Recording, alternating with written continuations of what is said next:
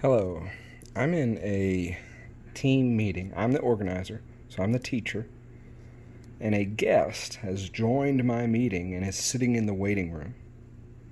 I did that from another device on the other side of this room. Now, I tried to take a screenshot of what you see here, and it's not capturing that in the screenshot. I think because I'm in a team meeting and I'm sharing my screen, it's considering that invisible. But if you look right there at that little icon of the people, and you see how there's a notification there, that red dot appeared when there's someone waiting. So if you look with me, watch, I'll open that, and it tells me there's a guest waiting in the lobby. I can admit or view the lobby if there were other people in there waiting.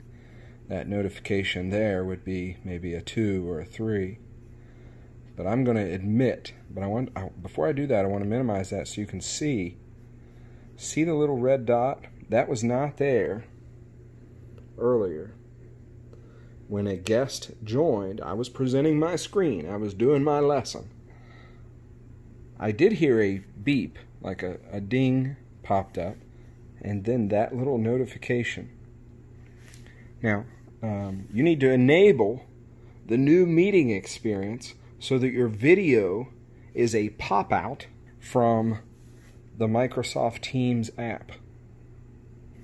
Okay, let's admit the guest. Now they're admitting. Now if I minimize, see my notification went away. I'm getting an echo too. And there's no notification there because there's no one waiting in the lobby.